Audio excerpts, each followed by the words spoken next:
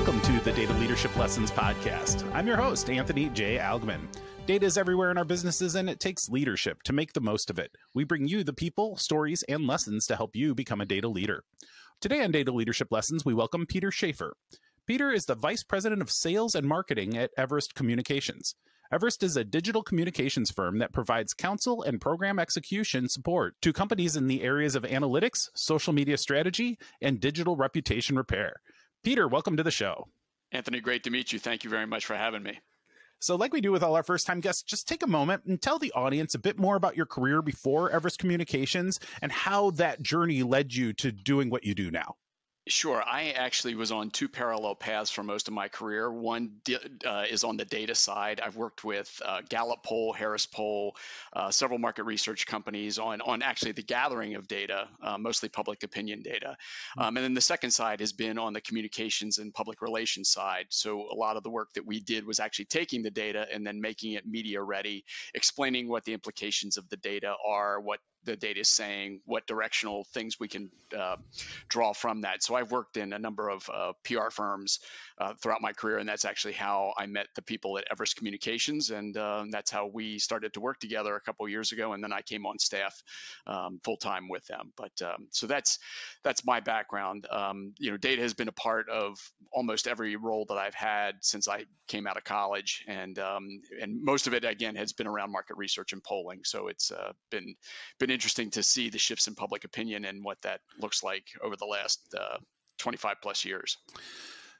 Interesting. So last week, I had a conversation with someone who runs a digital marketing agency in Chicago, and he came out of the financial space and had done a lot of like hedge fund management and things like that, and that financial analyst stuff. And the parallels really surprised me because the kinds of analysis that you do is not terribly dissimilar. Like there's a lot of similar kinds of number crunching, but it got me thinking, and I'm glad that we're having you on the show today because you're in a slightly different but related type of area. And it got me thinking around like this whole notion of polling and surveys and how we are trying to understand this world around us. Right. And I'm curious, like, there's so many areas that as a person who likes to work with data, like, and that's probably most of the audience for this show, we all enjoy working and crunching numbers to some extent or another. We at least appreciate what the data can do for an organization. But what is really different and interesting amongst each of us, it seems, is that we get pulled into a direction. We find this passion for a particular area, particular domain, or a particular kind of analysis, or particular kind of technology that we just naturally gravitate to. So can you talk about why, for you gravitated to this area versus potentially something else, and maybe what it is about it that you particularly enjoy? Sure. I actually stumbled into it by mistake, I guess. I actually was a client who was using polling data and marketing data to make decisions around advertising placement, and this is back pre-social media. One of my clients actually approached me about coming in-house for Gallup poll and working with them. And the one area that really I was very passionate about and continue to be passionate about is using the polling data to really understand what is motivating and driving the public towards a particular opinion, a particular set of behaviors, and just to continue to be curious as to why that's evolving and why that's changing. So during my time at Gallup poll and at Harris poll, I spent a lot of time looking at voter behavior, a lot of time looking at consumer behavior, and how and why people moved around. And there was always some nugget that we would pull out. But the second part that I'm very passionate about is helping other people who are not very familiar with data understand the implications of what the data is saying and what the underlying reasons are for potential shifts in that data. And I think one of the things that I joke about is that today everybody's a consultant in some form or fashion, so they all automatically have, like you said, those set of answers that they hold true to and that they find data to support those answers. In my business, I have to go in with kind of more of a clean slate and kind of an open mind about what we think the data is going to say versus trying to get data to prove what we already think is our worldview. So it is pretty interesting. In fact, I just finished a blog post yesterday about some of the polling data from the elections in Virginia and New Jersey, and and how that is actually creating decisions by these candidates in real time, where they place their advertising, what messaging they use, what issues they jump on, and or they use in their campaign advertising. So there is a real world application that I like. You get to actually see your work in play out in real time or real life. So. Yeah, well, it's kind of one of the basic tenets that I've long advocated for in data analytics. And as we're building, I build platforms, build systems for organizations. And one of the things that I always coach them on is, you need to have an ability to analyze and act in a relatively similar amount of time. And that is, if you are making decisions that manifest over months, you don't need real-time analytics at all. If you are literally making a decision this morning for something that happened yesterday, you're going to want some things that are pretty quick. If you are a trader, you need to have microsecond type of reaction times, because that's how quickly you are interpreting and adjusting to that data. So the polling data is really interesting, because you are probably in a similar type of pattern of, like, you want things as close to now as possible, because if it starts to get a time delay, you are going to be working with inherently imperfect information that could hurt more than even having a suboptimal analytics approach.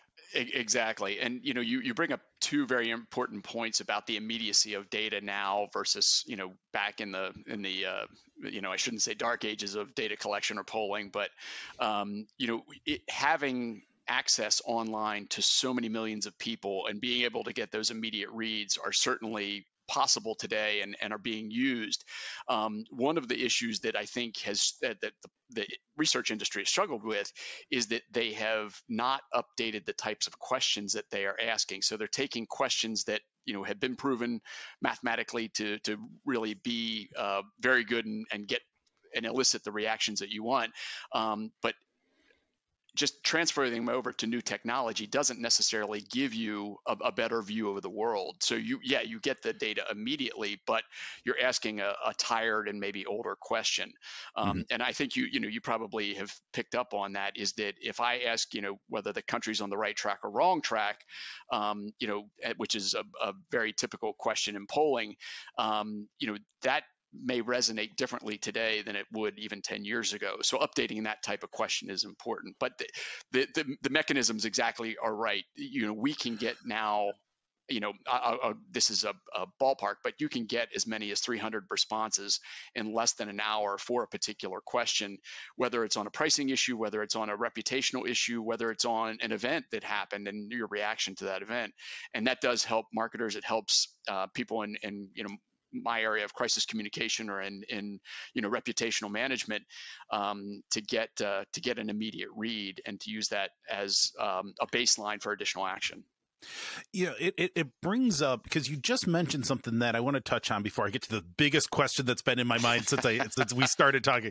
But the first thing is when we think about something that has such a rapid response. So I'll use an example. I just bought a new car. And like a lot of people are buying a new car, I was on the message board for that car model and I'm reading all about it or whatever.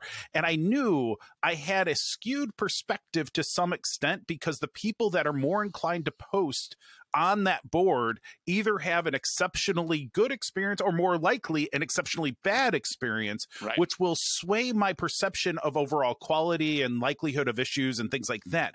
And so when you have those kinds of opt-in types of responses, like you said, hey, we might get 300 responses very quickly. To me, I wonder, like, how do you manage or control for that self-selection issue when certain groups are going to be more inclined to be more vocal than others? How do you even control for that? That's a great question, and I'll talk about it in two different ways. One thing that one explosion in data has been on what we call the qualitative side, which is the message boards and things like that, where people are actually sharing their experiences, their opinions in a more in an unstructured way, so it's not scalable, things like that. The one technique that a lot of companies are now starting to use is taking those message boards and taking the commentary, put them into artificial intelligence tools, and start sorting out patterns of different words, and try to match up sentiment. Certainly, it's not a perfect science, but it is a better way to go about. Back in the old day, you would have a coder take a file of the verbatims from a survey, open-ended question, and do exactly the same thing. And now, obviously, the technology is there.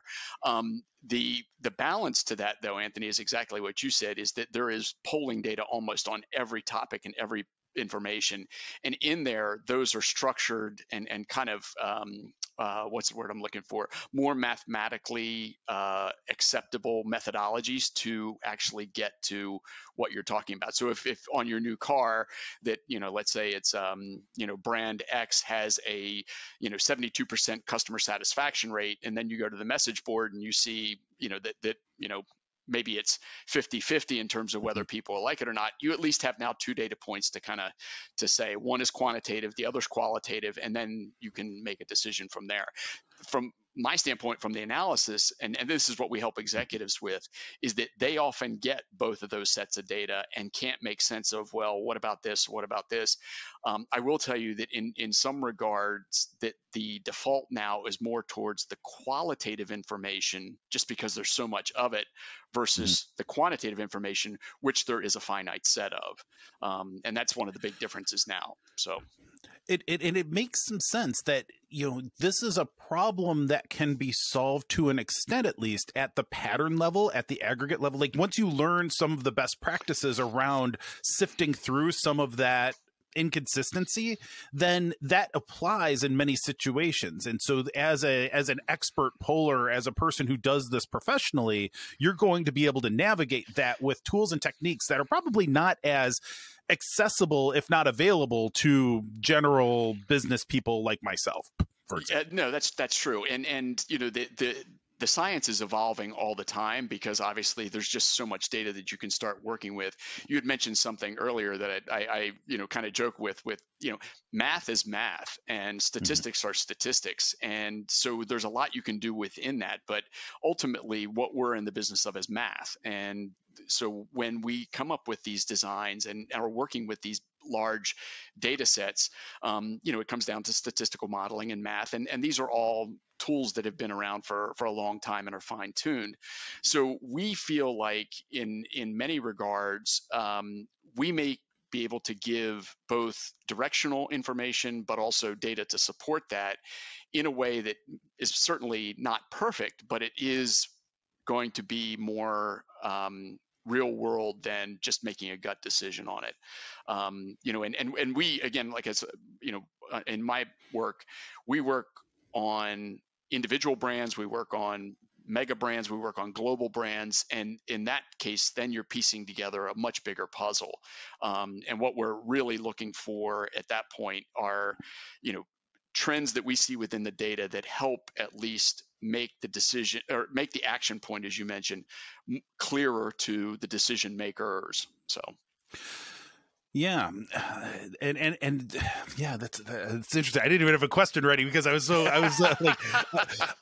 but so let's shift gears, because I want to get to the big question. Sure. Or the big thing that I wanted to say as a result of this conversation. Then we'll come back to some of the techniques and some of the more advanced stuff. Cause I think like we've just been talking about, like, this is the current, best of breed, the most complex stuff that's out there, and it's fascinating, but it may also be a little bit advanced for folks that haven't really spent a lot of time talking about this. And I'm going to tell you a little bit about something. Like, we all have these moments in our careers and in our lives where we have something that we learn or something that we experience, and then we never look at the world quite the same way ever again.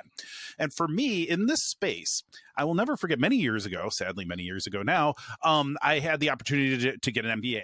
And like my MBA, probably, like, I could probably just write like a short book of like all the quips and little things, little nuggets that are still in my brain from that entire, 2.5 years.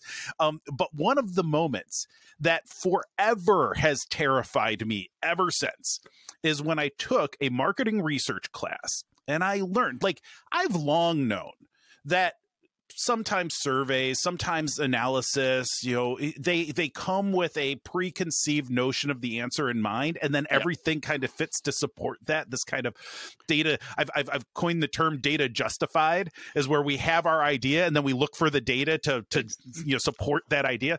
That's just bad. Like, we get it. Like, that's just bad analysis. That's bad scientific method or what have you. But what really terrified me in this marketing research class is not only did I start to learn about all the techniques and stuff that, focus groups and surveys and all these things, but I learned just how bad most surveys are and how much unintended slant or bias creeps into these things. And then at that point, I never could look at a survey the same way again. And it terrifies me. People that are intending and thinking that they are doing great market research are completely introducing bias that makes that entire effort unworthy to be done at all. And so, from an expert opinion, I want to understand from you, how do you deal with that? And even how do you even just manage the survey monkeys that I'm sure, like everybody else, you get, and it's just like you must not enjoy some of that. Well, I you know what, you just brought up something, and I'm not going to name names, but what the DIY survey industry has blown up, which is great, I guess, but it has created a lot of horrendous research and some really, really poor decisions. And there's unfortunately not a great way to police that.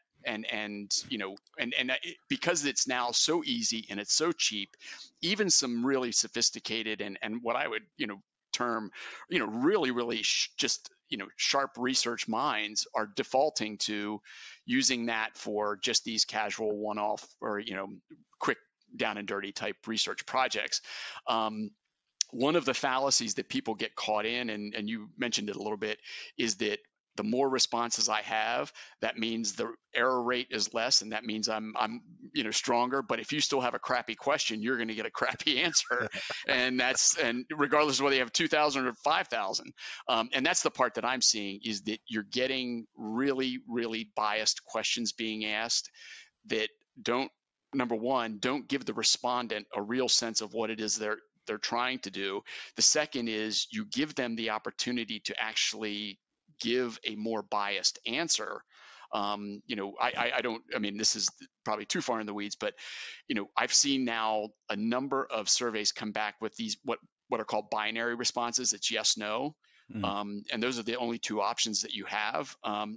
People are more sophisticated than that. They're used to set, ranges of degrees of the way they feel or whatever. And yes, no is really a hard line on some of these things. And I've seen the reemergence of those questions just because they're easy, they're quick. And I think for marketers, they can then say, well, it's 62% yes, and that's why we're going in this direction. One of the things that we used to, and this is back, there used to be a lot of research on research that was done, meaning that, and there's a technique called clustering, where you ask the same question using different versions of that question, and you look at how the answers get clustered. And the science behind it was pretty simple, is that the more you have clustered in the middle, the kind of less strong that question was, because the way we would describe it is, we don't, you don't want to see a lot of threes. That's kind of a neutral position. So if they clustered in the middle, that meant the question really didn't kind of get to the issue. If you saw the clustering at the extremes or closer to the extremes, then you knew you had a question that was going to be or allow the respondent to at least give a more a more natural or more truthful answer. In one regard, what you were talking about, the message boards, is kind of a reflection of that, is that it's the two extremes and versus the people in the middle. But one of the things was, and this is used a lot in the market research side, and especially on ad testing and message testing, is that those two extremes allow you to create different messages for different target audiences, so that you can you can say, all right, here are the 3 messages, 6 messages we're going to use, and we're going to use it with this audience, this audience. That's where the magic has started to come back for some of the clustering analysis, because it now gives you, okay, this is going to play well with this audience, this is not going to play well with this audience. So, but that's again, there's no way to really prevent against the bias. The one thing that where the bias I think now has shifted a little bit too is that because fewer and fewer people are taking surveys, or the same people are taking more surveys, is that you have this phenomena of a professional survey taker, and they know theoretically how to maneuver. That's put more pressure on the researchers to create weighting schemes on the back end when they're doing their analysis to balance that out. So the balancing part of it is now more on the back end than it is on the front end. And that's, again, sometimes a factor of math. We were talking about this in public polling because, that's become a big issue, especially for telephone surveys, because, most people aren't. And it's the weighting on the back end is trying to sort out and make sure that, that it is, quote unquote, as representative as it can be.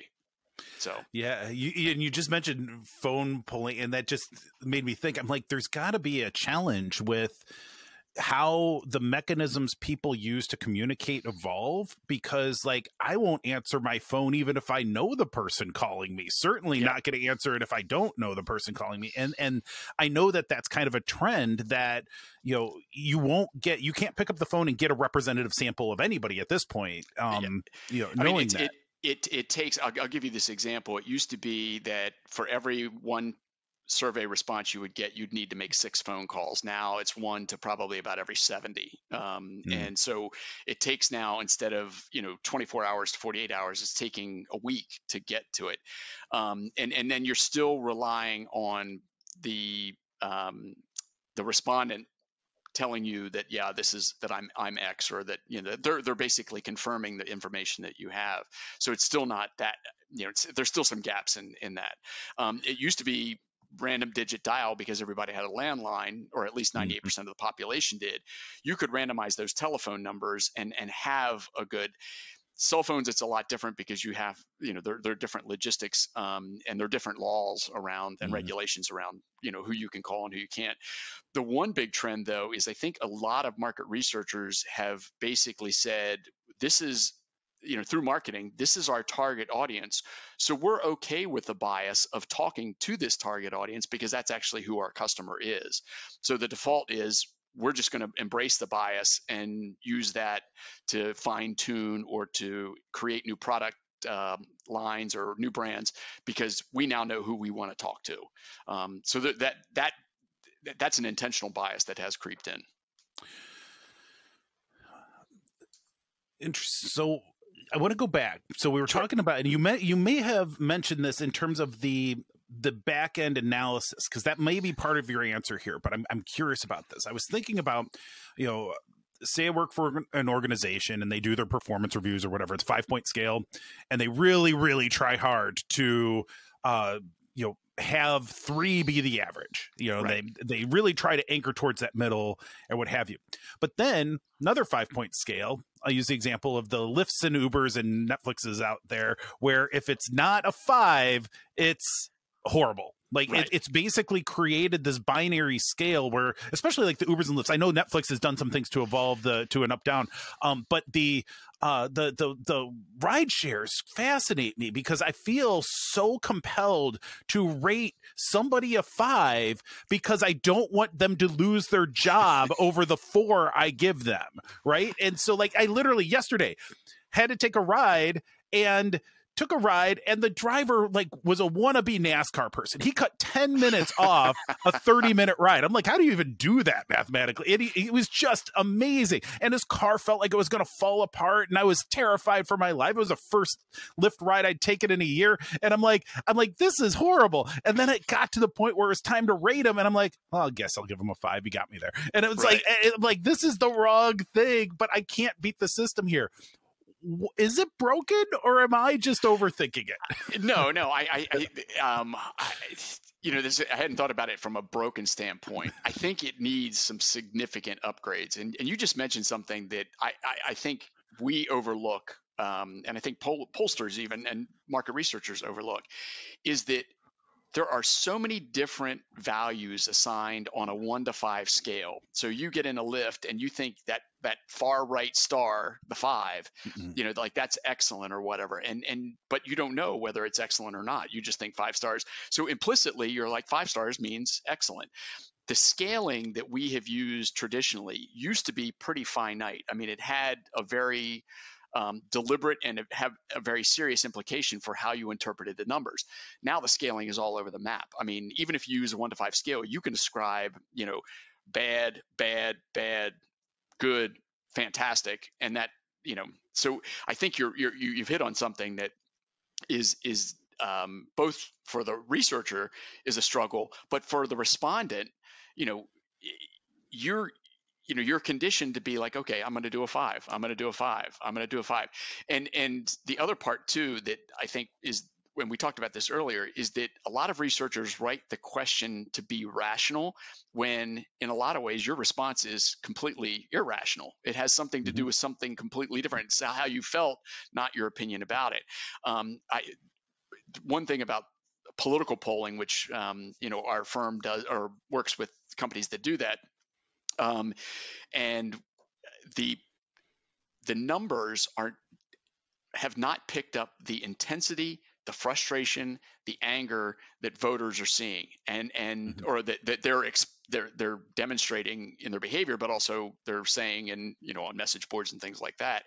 And because let's say it's the score is the 3.5 or whatever, is that we will water down those results because it's not measuring the intensity. And I think that's where there could be a big room for improvement, is designing questions to measure intensity, not just measure opinion. And I think that's and that's on branding research, that's on anything, is that and you probably, since you travel, you'll get, did this experience change my opinion about the brand? Well, most of the experiences you would have are transactional, unless you have a really good one or a really bad one. It's kind of it's a neutral question, and the researchers are hoping that it's neutral because that gives them the justification. Hey, we're doing our job. We're doing this. If you call a call center or things like that and rate the person after the call, that's like you said, from a performance standpoint, they love 3s because that that's kind of the great equalizer. But I do think that's how people are using the data on the back end, both in terms of the calculations, but also in terms of the interpretation, that has shifted, I think, really greatly. And as I mentioned before, I think we all think of ourselves as data consultants in one regard, because we see so much of it. But how they're using it and the intention that they're ascribing to the different statistics, that's very different. And that, I think, that inconsistency, I think, confuses you and I and anybody else who gets a call or takes a survey or wants to provide our opinion. Yeah, I think it's fascinating to think about how the back end is trying to error correct for these inconsistencies or like, to your point, how strongly people feel about the number that they're giving or what have you. Or I'm sure doing analysis like, hey, Anthony always gives a 5 on anything. If he gives a 1 on something, maybe we take that more seriously than the person who gives 80% 1s and very rarely gives anything else, And so Yep. I see how that could be done just purely from a mathematic basis. And that's really interesting. And there was one thing in some of the topic listings that we had that I'm interested in talking with you, because we've talked a lot about like message boards and some of that qualitative side of things. And one of the things, and I have some exposure to this in different parts, but I'm certainly no expert on it, talking about structuring unstructured data. So how do you in your work take and quantify, I assume there's a quantification component to this, how do you structure that unstructured data so that you can bring that and understand some of that nuance to help in the effort of correcting some of these biases, intentional or not, that we ultimately will have? Yeah, it's a great question, because it's a struggle. It still can it still can be fraught with errors and things like that. I mean, the basic way to do it is to look at all of the information that you have that surrounds that unstructured data. So, for example, timestamps are pretty popular. Are there any attribute data available that would help context? So, for example, on the message board, we have, let's say, 1,000 comments. We know that 50 of them came from Minnesota, 200 came from Illinois. We can start Mm. looking at some of the ancillary data that's collected along with this to begin to structure it out. And then we will start looking for patterns within the unstructured data that would give us clues as to, so for example, if we see the word, good a lot, that would be a signal to us that there might be something. And then we take a look. We look at for patterns within the natural language that people are using to describe it. Mhm. One of the techniques I know that we've used is, and I've done some work in the entertainment industry. There is a correlation between the longer your review is, the better the film was. So that, Ah. so if you look at word count alone, that's one. But if you look at, okay, this person had a more, so there are different techniques to look at the patterns of how that data came. Now that artificial intelligence is becoming so much more, you can do a lot more. And what's happened is now, thank goodness that everybody's saved all this data that they've collected. They've gone back into those data sets, run these analyses, and then created these models hoping to say, here's the next algorithm that's going to be able to be used to do this. I'll use there's a major pharmacy company that I used to work with, and we did a project with them using a real initial version of AI, where it was 250,000 responses from about 5 million people, and they were all typed in. We segmented them by mobile phone, by PC, where they were coming from, timestamps, how quickly, for example, did you respond immediately after the transaction? Did it take you a day? Did it take you two? We clustered all of the data within these categories, and that was the umbrella structure that we used, was those. And then we went and dug in and said, okay, everybody who said that or reacted within 15 minutes of leaving a particular store, we were able to look at that. And so there were, it really just sat down and said, this is the data map we want to use, or here are the things that are important to us, length of response, or any of this. And again, the science is evolving. There's no one correct way to do it, but when you start looking at what you have, you can go say, I really think this would be a good way to look at it, and then you can run it. It doesn't mean you have to use it, but there's more flexibility in being able to do that analysis now than before. Yeah, I like to think of like going back and looking at old data. Kind of reminds, it's like how we're able to go and remaster old films. Like this is why we say, if when in doubt, capture data, capture insights, record better. You can figure out what you're going to do later, but if you miss the opportunity to get that data and to get that source information in that moment, it goes away forever. And so that's really, and I really liked too the role of metadata and some of that structured contextual data around the unstructured text in that message. Because you're right, we know where that person's from, we know when they posted this. Exactly.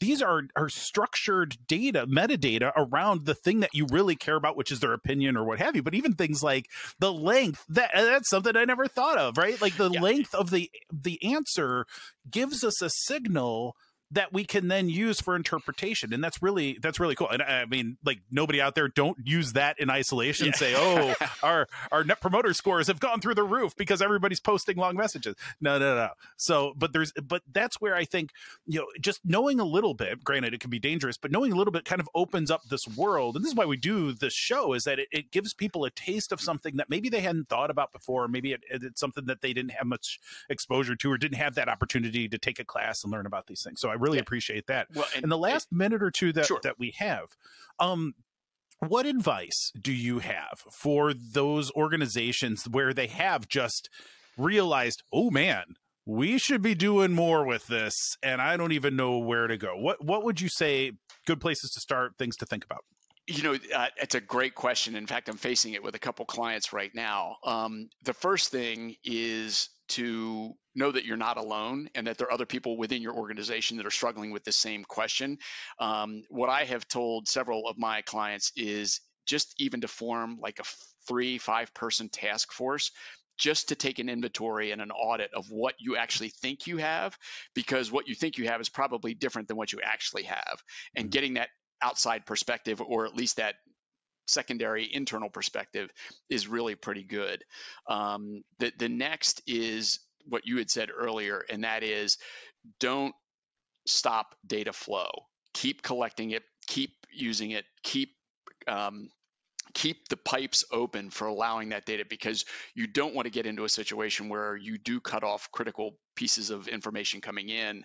And so I would say, I'm working with a company right now who wanted to, because of the PII rules, wanted to cut off. And I said, no, that's not PII. You can continue to do that. So, please keep collecting it because it's important for what we need. The third thing is to just allow yourself the time to think about what you want out of the data, because I think, I was thinking about this before we were talking. So many e-commerce sites allow you to go in and, basically query, I want to fly from Chicago to Baltimore, and, type it in and you get a price or whatever. With the type of data that we work with, it's not a query system. You've got to really think about, okay, I want to look at Netflix subscribers who live in the Midwest, who at least watch 2 hours of Netflix a week and have watched The Crown in the last 6 months. Well, those are 4 attributes right there that if you don't, that's the kind of thing that I think people really need to start taking a harder look at, or piecing together, does shopping at Barnes and Noble actually translate into anything related to any other, say, entertainment category, gaming category? And I think that's the thing, is that we don't spend enough time asking those questions. We think, oh, because the person shops at Kroger, this is a Kroger shopper, and it's really not that monolithic, so challenging some of the assumptions around it. The fourth is don't skimp on investing in it. I think a lot, because data is so cheap and there's so much of it, is that there's not enough money being spent on mining it and like you said, spending enough time on structuring it or putting it into a platform that can help you manipulate the data and work with it in a constructive way. I see too many mistakes being made by saying, oh, we're just going to use Excel to figure this out. And Excel's got a lot of power, no doubt about it. But some of these, it takes more sophisticated tools. So absolutely. Well, Peter, we are all out of time. Thank you so much. This has been amazing. Like the insights of this are fantastic. So thank you for sharing that with us and being on the show today. No, thank you so much, Anthony. Really a pleasure to talk to you, and have a great rest of your day. Thanks.